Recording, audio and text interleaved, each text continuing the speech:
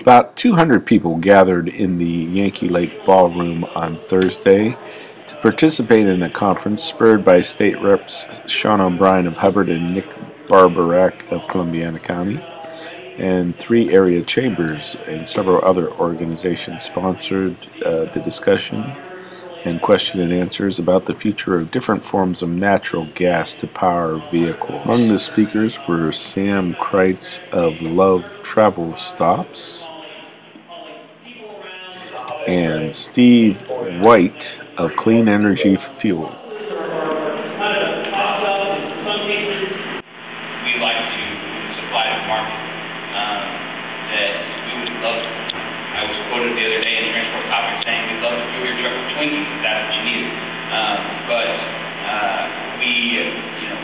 We chose CNG because it worked for those reasons, and then also, the cons of CNG really are weight. The fuel system itself does this way more than an LNG fuel system.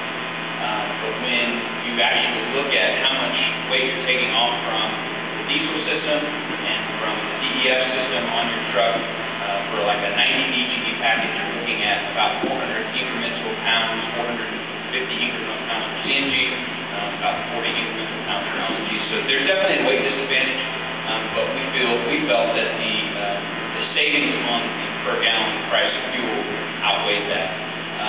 Is first of all, it's domestic. It's the best way that we can get off of foreign oil.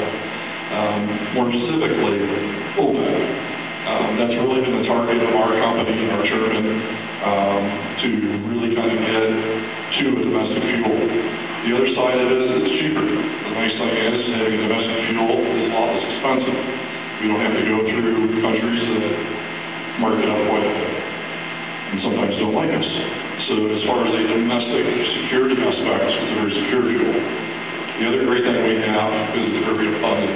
As we found through the shale formations, which Ohio and Pennsylvania are both blessed with vast amounts of shale gas, we have been able to, within just a few years, we've had a 100-year supply of natural gas. Currently, we're saying we have over a 200-year supply of natural gas. So it's a very, very abundant fuel. So it's cheaper, it's domestic, it's abundant, and the nice thing is it's also cleaner. So we can clean up diesel emissions, depending upon what we're talking, particularly NOx matters.